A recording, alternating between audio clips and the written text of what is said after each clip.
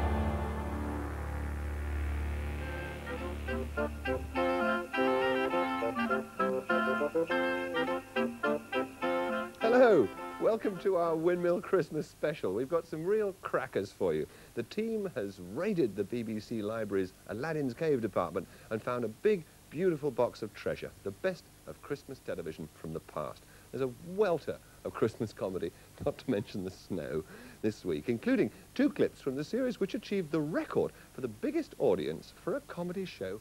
Our guest, John Craven, will be remembering his Christmases and a special river journey in Panama.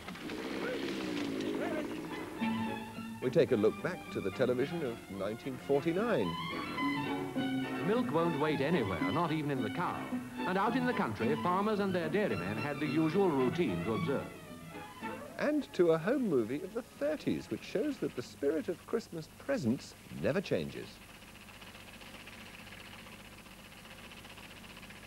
And we look back to the morning a war stopped, because it was Christmas Day. Presently, the fog lifted very quickly. It lifted astoundingly quickly. And along that line, we were able suddenly to see the Germans doing exactly the same thing, all out in the open. And I'll be singing a doubtful duet with the young cathedral chorister of the year. Good King Wenceslas looked out on the feast of Stephen, when the snow lay round about, deep and crisp and even. Brightly shone the moon that night, though the frost was cruel, when a poor man came in sight, gathering winter fuel. Right, I think that's enough snow for now. Thank you very much. That'll do. Thanks. Oh, right. Thank you, Francis. Well, we start with some important questions for young people at Christmas time. Who is Father Christmas really? And how does he deliver all those presents? And why don't children give presents? Well, John Pittman and Gerald Harrison found a wonderfully mixed level of credibility in the children they talked to. See, he's got a sleigh, a special sleigh which goes up in the air. It's a magic one. But his other name is Santa Claus. Where does he come from? At the North Pole. And how does he get here? Sledge. And the way, I don't know how he doesn't get dirty when he gets down the chimney. Yes. Who's Santa Claus, then? I think it's my mother and father dressed up. Yeah. So, Dear, why do you think that? well, because I don't know anybody else who can come in the house. So they came I down don't hear the chimney, door don't creaking get- and everything. Why don't children give presents? They do give presents to Jesus when it's his birthday on Christmas Day. What sort of presents? All sorts of ones. Saying prayers, going to church, don't talk at church, and be good and wash your plates up. And when you go to your cousin's house, don't muck about.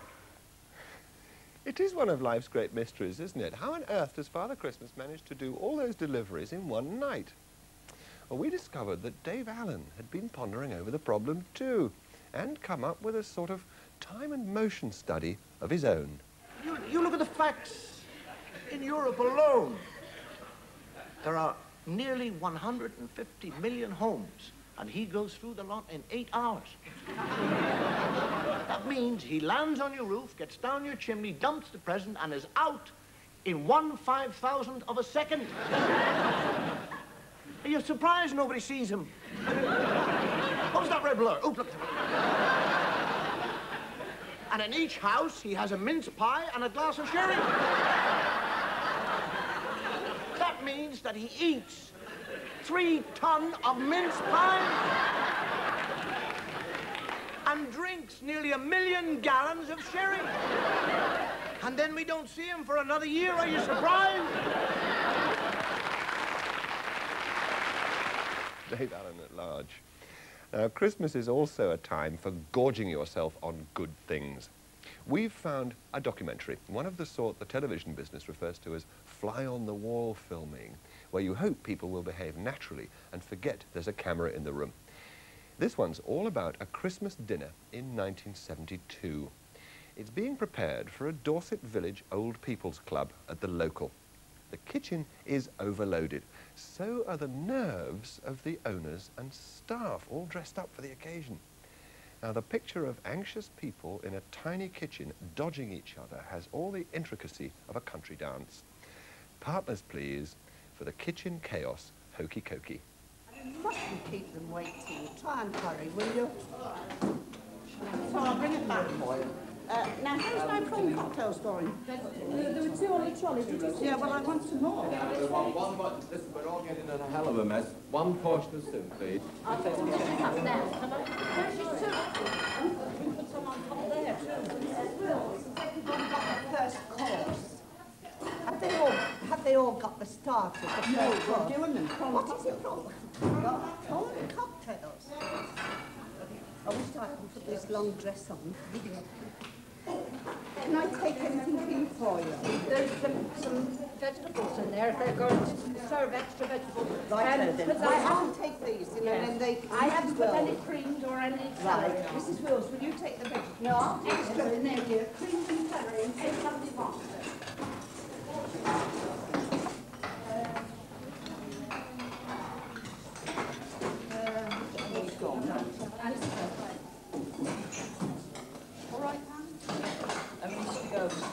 Well, that's about all, I think. Can you find out? Well, haven't you counted the plates? Don't you know how many? Right. Right, I'll go around with the wine then. 6 cranberry, yes, I done that. 6 of them. Do you know what? Yeah, do you know what Andy said? No. He said that if your waiting was anything like your candle, it wasn't much good. What's he saying? You miserable thing. Don't worry about it, Will. Commander. Yeah, Simon.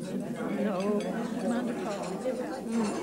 You've all got glasses charged. I'd like to take the opportunity of wishing you all a very happy Christmas, and it's nice to be all together once again.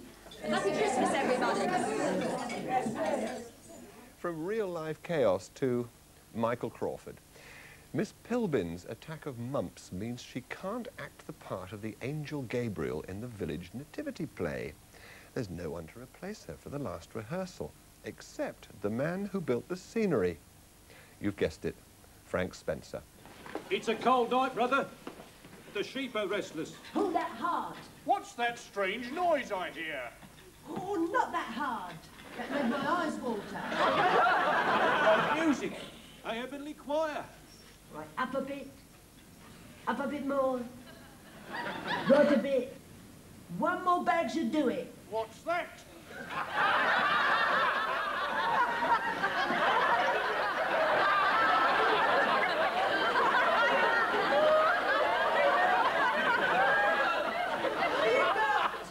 Fear not. Behold. Look, what's this I see? Look, what's this I see?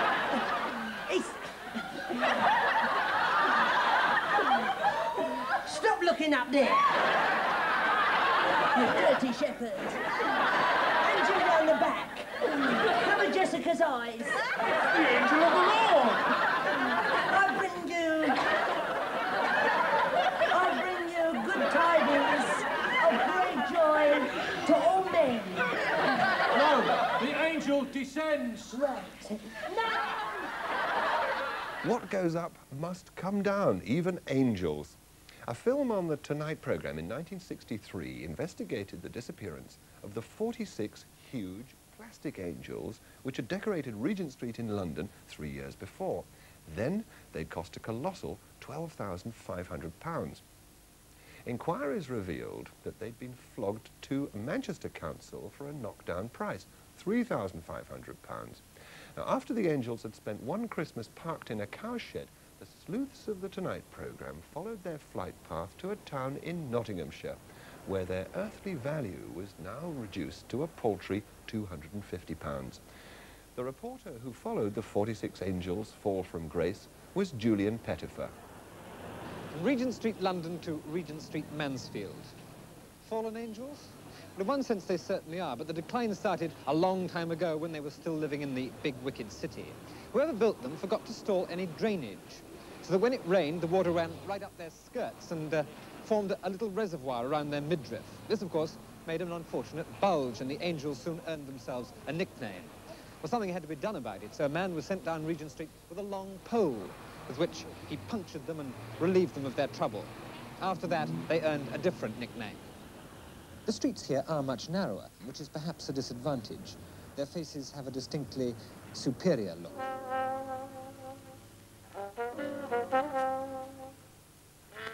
Maybe they'll all feel better when they've been officially switched on.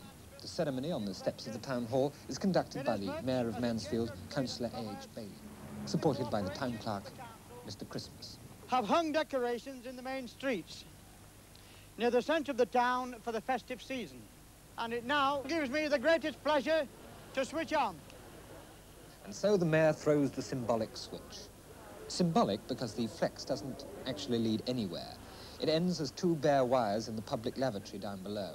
This is an automated switch on with a difference. Signalman number 1 sees the mayor switch on and flashes his torch to signalman number 2 in Church Street. From Church Street, the signal goes to White Hart Street, from there to Market Street, Stockwell Gate, Westgate, and finally to Regent Street, Mansfield. A complicated chain of command, and one which gave the organisers a few worried moments. But in the end, it worked. And in the end, the pleasure given by the lights is just the same.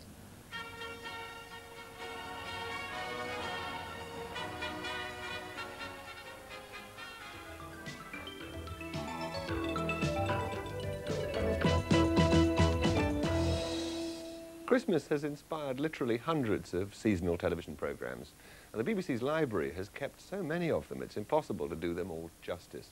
So the Windmill team has put together a short sequence to try and encapsulate a mood. It's a succession of shots from different programmes which simply say, Happy Christmas.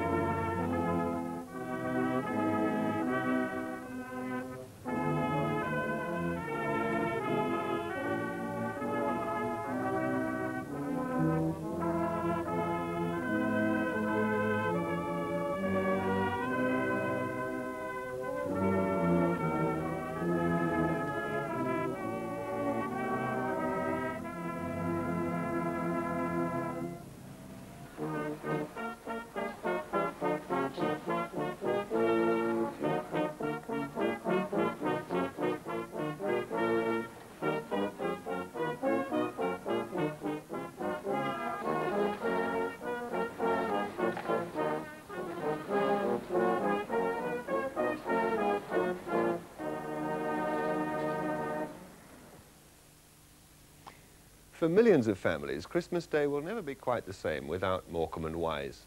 So, our comedy classic this week is from Christmas Day, 1970.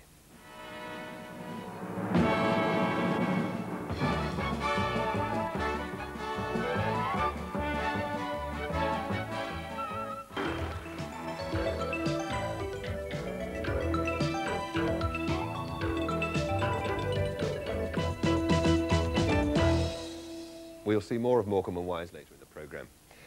Now, one of the oddest and most touching Christmas stories ever comes from the First World War. Any film from the 1914-18 war shows the terrible conditions the soldiers of both sides had to put up with. Millions died. It was described as the war to end all wars. Well, of course, unfortunately, it wasn't. But on Christmas Day, 1914, something happened which the generals back at HQ knew nothing about. The incredible scene was remembered more than 50 years later. Two ex-soldiers revisited one of the fields which had been devastated by shells and bullets. In the war, they'd been sworn enemies.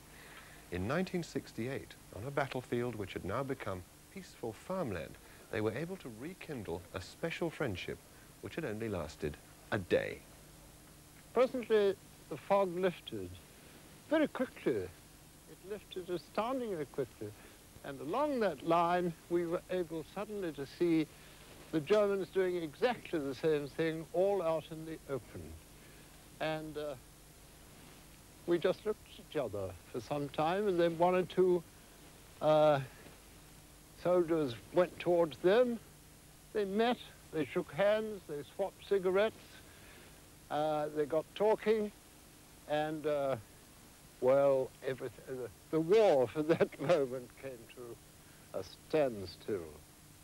And when we are taking our coffee and cake and in our dugout, then suddenly a orderly jumped in and cried, "The Tommies come on, and ours are also going upstairs." We spoke about the things a soldier has on his mind. Then we exchanged presents, cigarettes, tobacco, cigars, cognac, whiskey, and so on. Suddenly a Tommy came with a football, kicking already and make fun. And then began a football match. We marked our goals with our caps. Tommies did also. And we had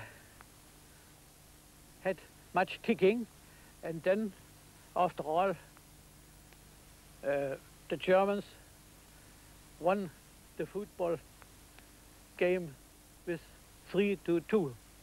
I think it was very moving because one had been looking at that part of the country as something dangerous to tread into unless it was quite dark. To be able to walk about in it in daylight was quite a sensation, having treated it as something that you didn't tread on in daylight without expecting to get killed.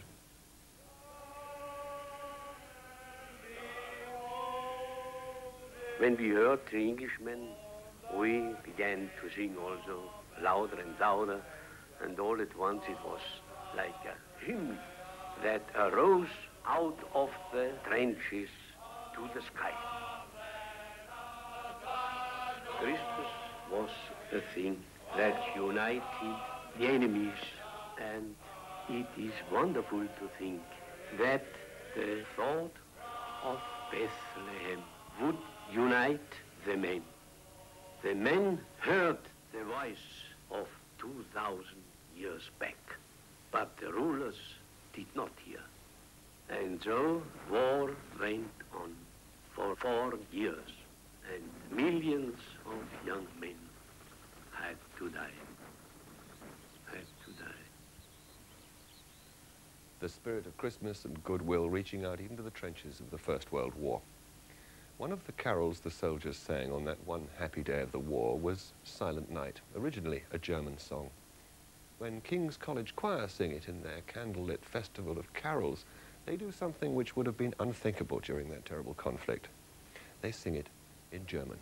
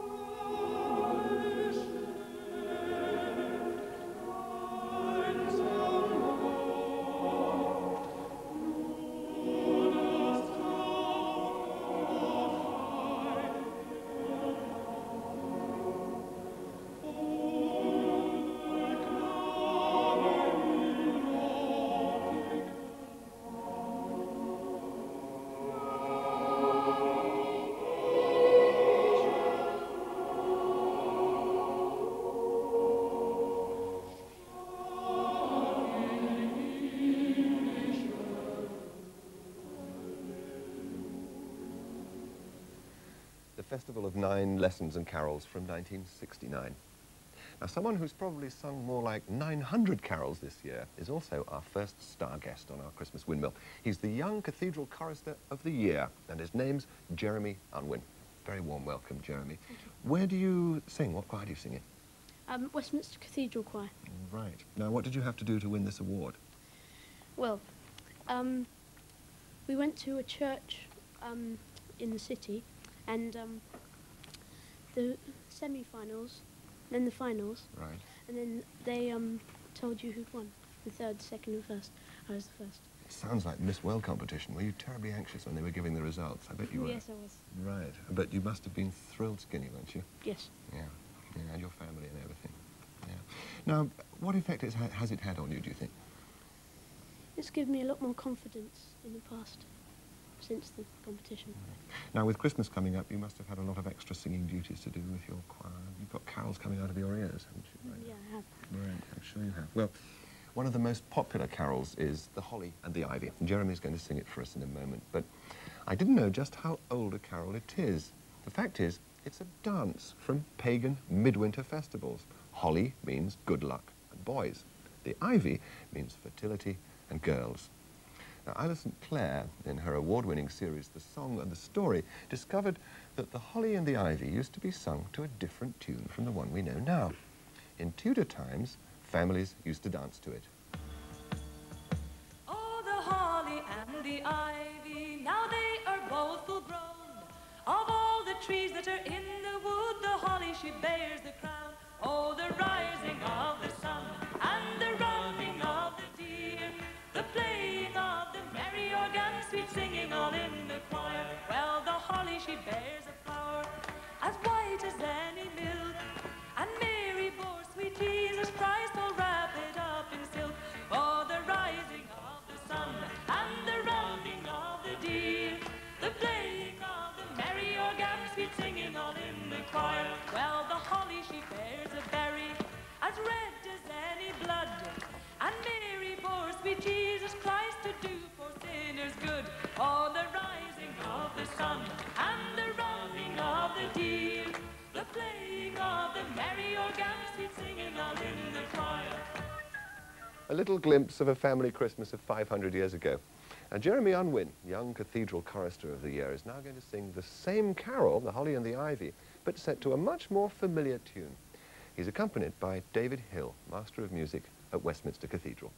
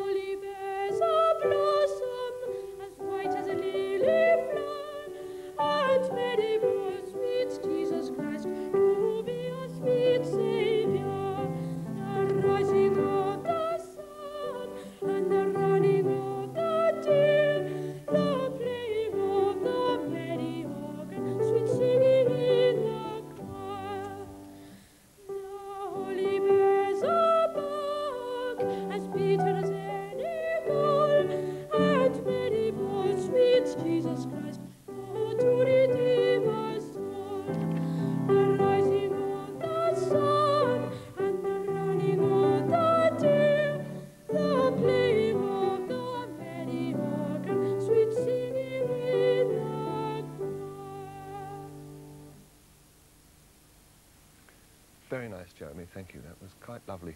Well, this is where my in-at-the-deep-end instincts ought to tell me to stop while we're ahead. But Jeremy's insisted that we sing a duet, him and me. I'm glad to say he's chosen an easy one. It's Good King Wenceslas. But I should say, in case there's any doubt, most of the time you'll find that mine is the lower of the two voices.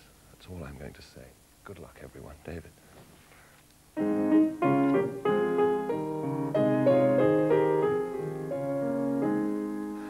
Good King Wenceslas looked out on the feast of Stephen, when the snow lay round about, deep and crisp and even. Brightly shone the moon that night, though the frost was cruel. When a poor man came in sight, gathering winter fuel. Hear the page and stand by me, if thou know'st it telling, yonder peasant, who is he, where and what his dwelling? He lives at goodly Kent, underneath the mountain, right against the forest fence, by St. Agnes Mountain. Bring me flesh and bring me wine, bring me pine logs hither, thou and I will see him dine, when we bear them thither. Page and bonnet, forth they went together, through the rude wind's wild lament, and the bitter weather. So the night is darker now, and the wind blows stronger, fills my heart, I know not how, I can go no longer. Mark my footsteps, good my page, tread thou in them boldly, thou shalt find the winter's rage freeze thy blood less coldly. In his master's steps he trod, where the snow lay dinted, heat was in the very sod which the saint had printed. Therefore, Christian men, be sure, wealth or rank possessing, ye now will bless the poor, shall yourselves find blessing. Smashing. Thank you. Jeremy Unwin, once again, many congratulations on your award, and thank you, David.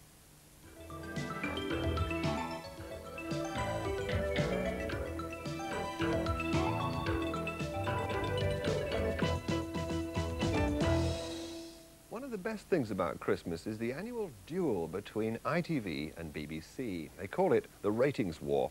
Now, for months, the planners sit hunched over their schedules, biting their biros and scheming wickedly to make their Christmas programmes more popular than the enemy's. Well, the result for us viewers is days and days of the best telly of the year. It's always been that way. And the BBC library is bursting with some of the most popular comedy ever. So no prizes for guessing what this week's mailbag is bursting with. Yes, it's request time.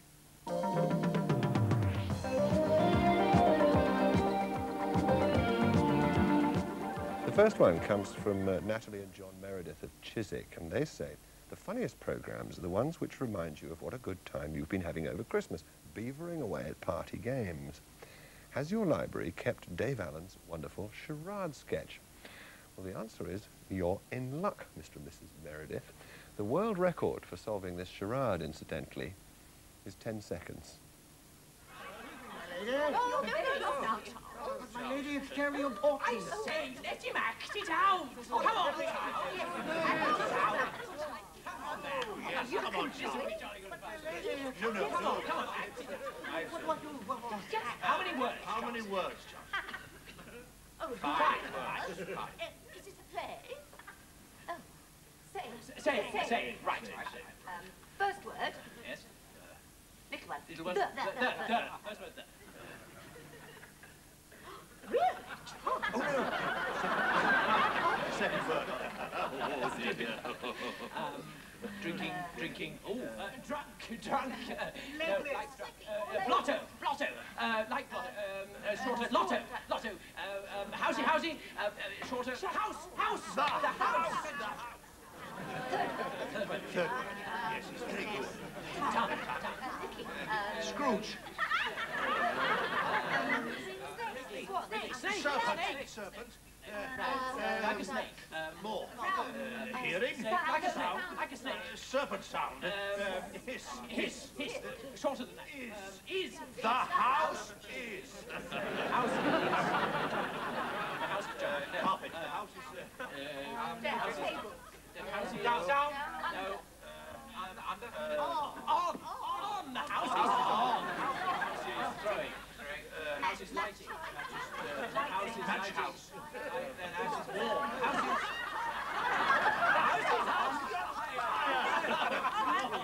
The house is on fire.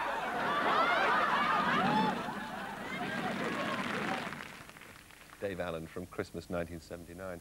Now the next one, thank you for all your cards by the way, comes from Sue and Chris Scott of the Isle of Wight, and they say, what about the sheer embarrassment of Hugh and Terry trying to persuade their neighbours to play a party game when they're not really interested? Okay, Sue and Chris, we've got it, and it's from a programme shown on Christmas Eve 1964, all those years ago. Hugh Lloyd and Terry Scott and, well, friends. Ink, pen, blotting paper. He said blotting paper. Mr. Lloyd. What for? It's a game. A game called blotting paper? No, Cecil, no. Oh, blimey, you started something here, mate. Seems a pretty rum way to spend Christmas. Right, we start with Norma, then on to Mr. Crispin. Right, have you thought of something, Norma? Yeah. Oh, we'll try and think of something else. Right, off we go now. Beginning with Norma, then Mr. Crispin. Right, off we go. 1, 2, 3. Party. Labour. What?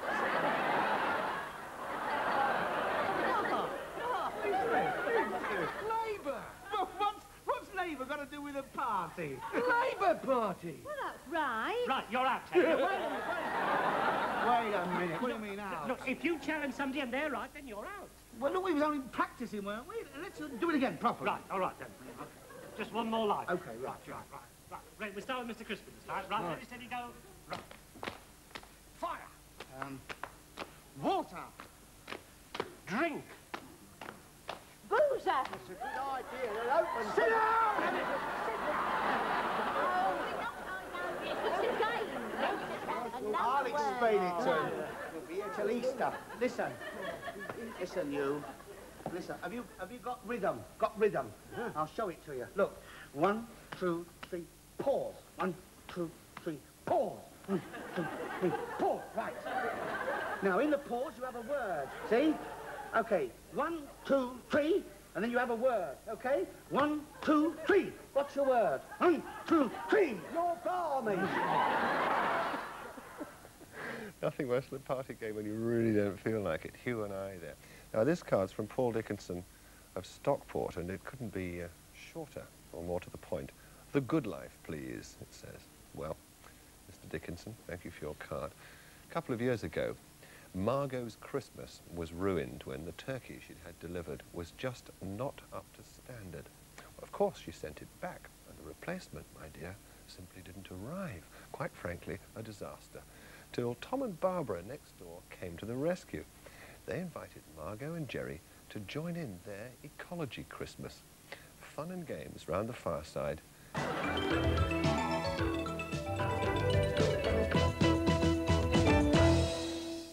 Now, a real find.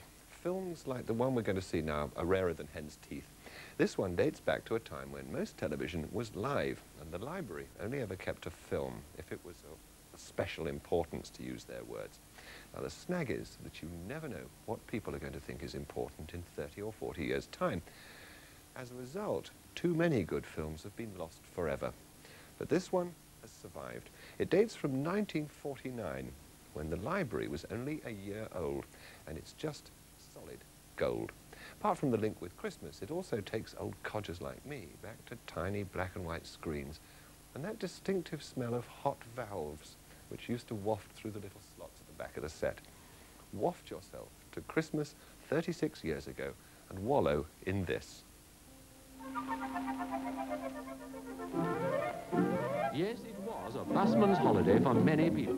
Even on Christmas Day, the wheels must not stop turning altogether. And while we were sitting, replete and cosy by the fire, unnamed heroes and heroines carried on the essential services that gave us our comfort and our safety. The milkman, for instance, he was early abroad on December the 25th, wheeling through the quiet streets his trolley and his greeting.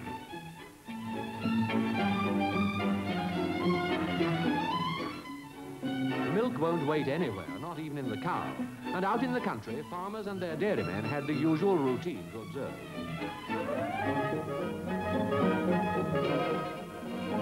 The postman had his rounds to make. Belated cards and parcels from thoughtless people who did not post early for Christmas. And there were still Sunday newspapers. The newsagent and the paper seller were on the job. And speaking of news, there were the BBC services, with producers, announcers, artists and engineers all hard at work, making other folks' holiday bright and musical.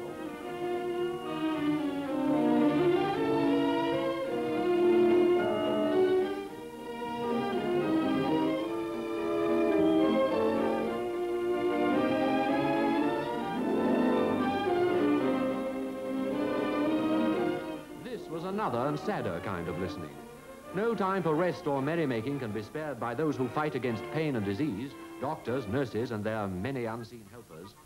No rest for those who stand by waiting for the urgent call of danger. 88 fire calls were answered on Christmas Day by brigades in the London area alone. And high up in the list of civic watchfulness, after disease and danger, comes dirt. And the scavenger was at work on Christmas Day, doing his humble but essential duty. If you're wondering for a moment how these pictures came to be taken, well, cameraman Mike Lewis, too, was just one of the world's workers on Christmas Day 1949. Busman's Holiday, shown on New Year's Eve 1949.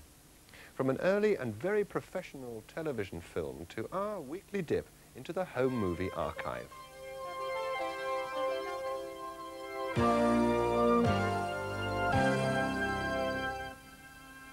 Colour film was rare in the 1930s and the quality a bit dodgy, but this fragment of amateur film was shown in the series Caught in Time in 1977. It's all about Christmas shopping in London, and James Cameron's commentary says all that need be said.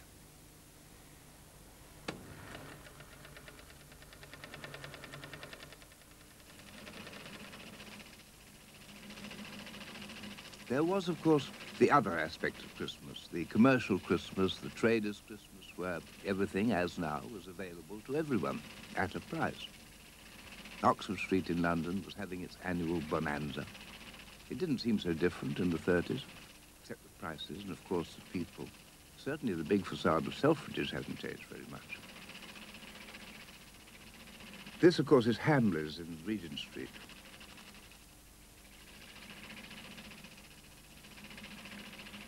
But Gamages now, that's a thing of the past. I'd forgotten, if indeed I ever knew, that they used to have a real circus inside. Where could they have put it? You can still see this here and there, the pavement toy shop, all these madly ingenious clockwork things. Did they already come from Japan, I wonder? I don't like the look of that crawling toy baby, liable to be trodden on at any moment.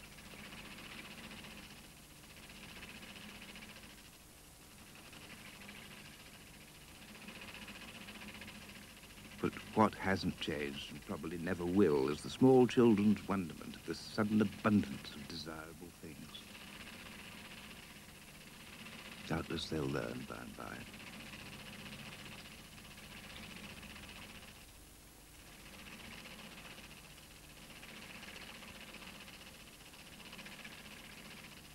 Christmas was probably even more than it is now a children's occasion. Is it reasonable to feel that they were less sophisticated 30 years ago? Or do we just suppose that they should have been? Everything is bound to be new and wondrous when you're 6. Well, now it's time to meet someone who is eminent, famous, and very nice with it. It's Windmill guest time.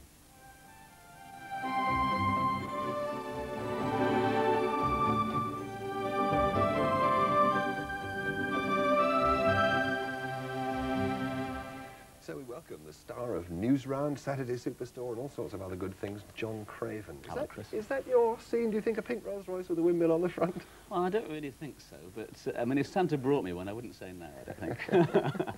Now, one of the things about your Newsround programme is that you don't just sit in front of the camera reading the words, do you? You have quite a lot more to do. Yeah, I mean, I'm a working journalist in television, really. I write quite a few of the scripts for the programme. I mean, it's nothing unusual these days for national newsreaders to be journalists, but certainly when Newsround started, it was quite unusual.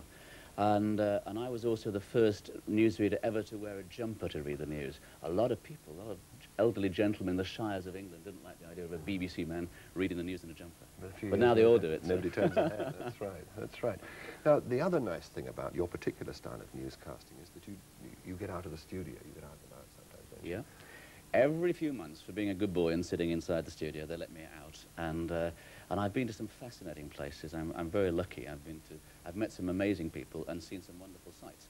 And one of the first ones was in the middle of the 1970s. I went to South America, to Panama, to take part in a thing called Operation Noah. What was happening, they were flooding a vast area of the Bayana River to create a new hydroelectric dam. All the native tribes had been warned about this, about the danger, and they were moving to higher ground. But nobody could possibly warn the animals what was going to happen, and they were all in great danger of drowning. So Operation Noah was launched to rescue the animals, and we went along and joined in the operation. Suddenly, we come across my first catch. It's a kind of raccoon called a coati-mundi, and he wasn't too pleased about being rescued. In fact, he dived into the water to get away from us.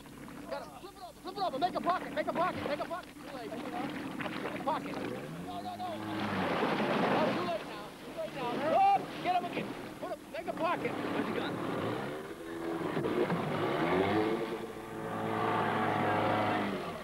Just flip the net over, double it over. Okay, flip it over. No, no, no, no, no. Bring him in the boat, bring him in the boat, bring him in the boat. You got him.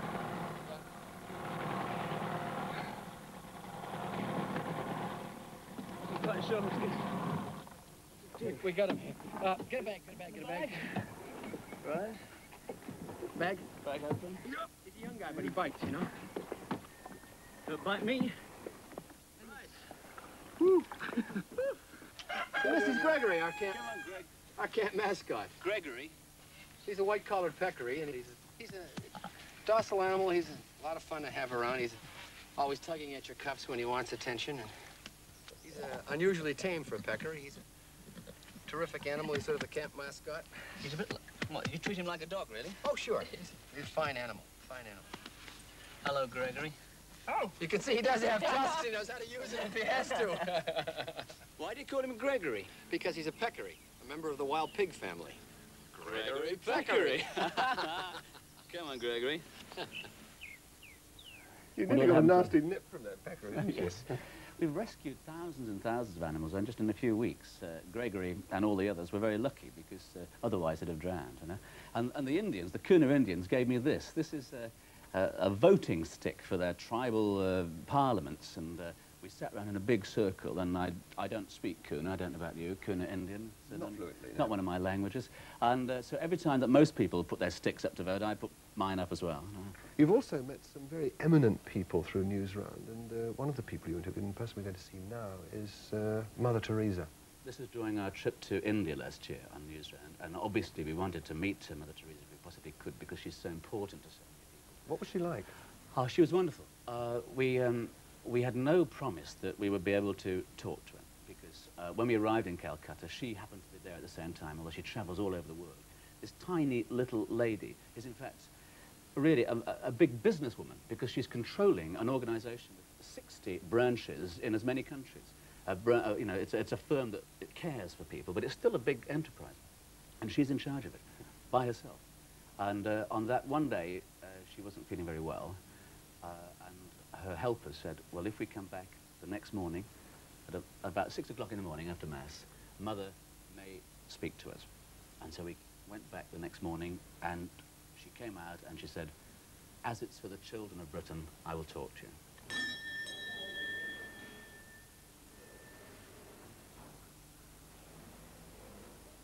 My first impression of Mother Teresa was how small and frail she is.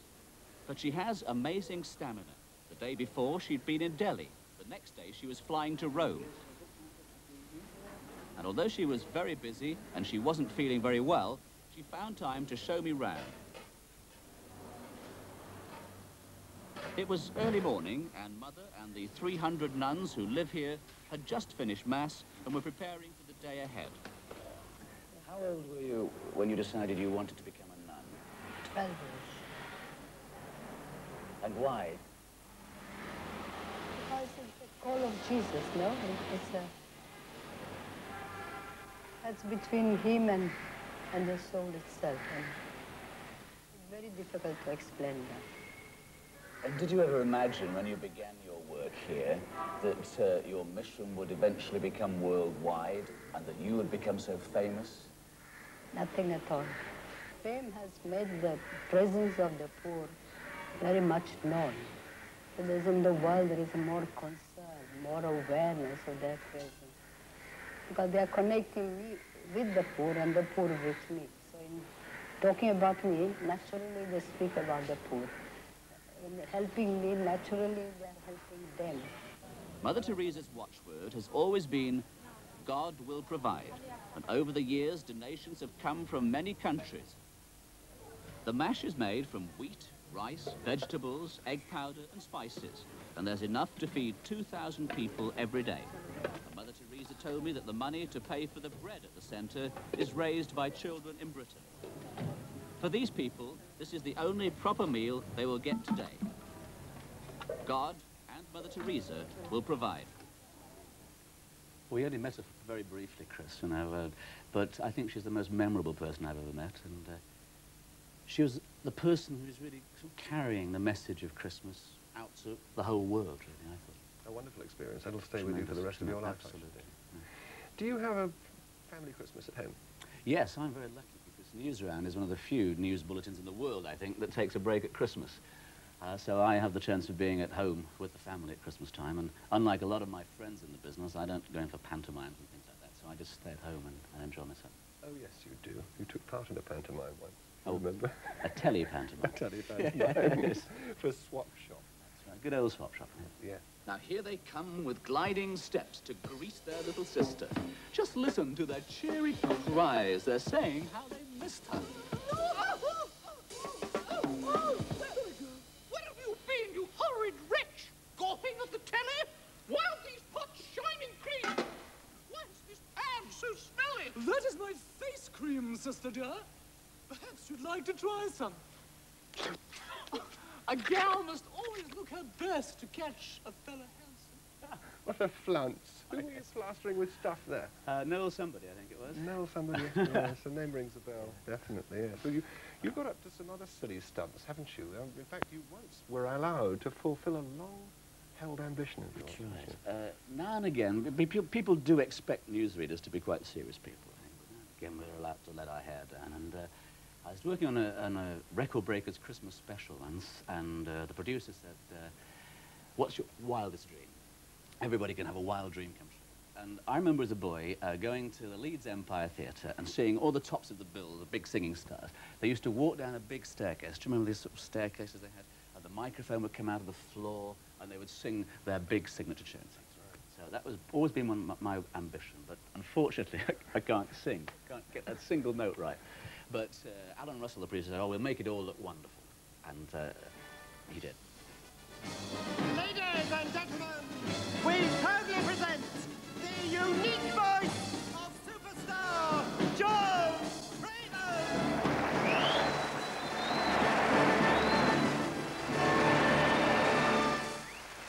I can give you the starlight, love unchanging and true.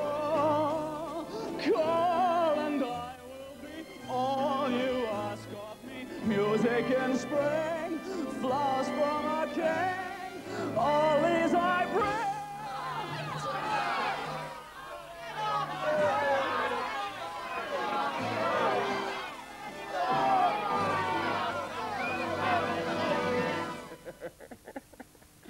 Oh dear, singing Ivor Novello, dressed as Gary Glitter.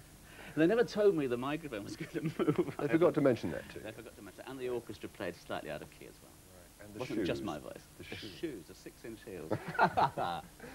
I'm glad to say that newsreaders like you, serious people, are allowed to let their hair down occasionally. Yes, normally at Christmas time. Right. And I remember one, must have been 10 years ago now nearly, all my mates in the newsreading team, Richard Baker and Richard Whitman, were busy practicing for a Morecambe and Wise show. That's the one, 1977. It was, it's still, talking of record breakers, it still holds the record for the biggest audience for a comedy show ever. 28 million viewers. Wonderful. Must have ached after that, you think? John Craven, it's been a real pleasure having you on Windmill. Thank you very much for being such a smashing Happy guest. Christmas to you. And to you.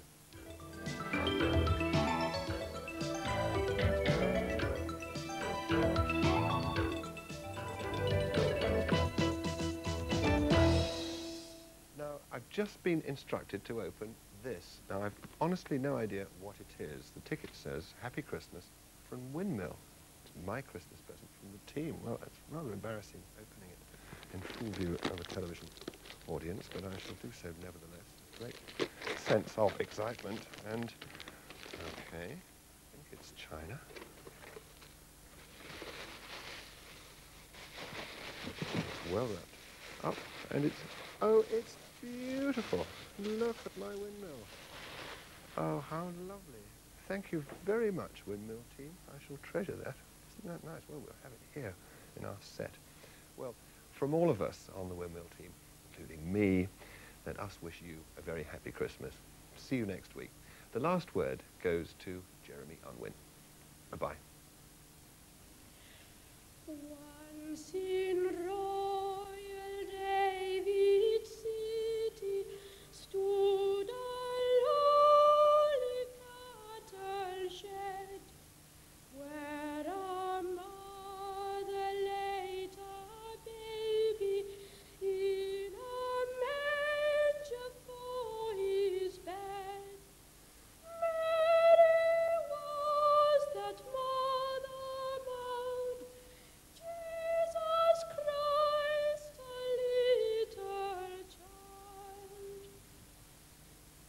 He came down to earth from heaven, who is God and Lord of all, and his shelter was a stable, and his cradle was a stall, with the bow and meal and lowly lived on earth a Saviour holy.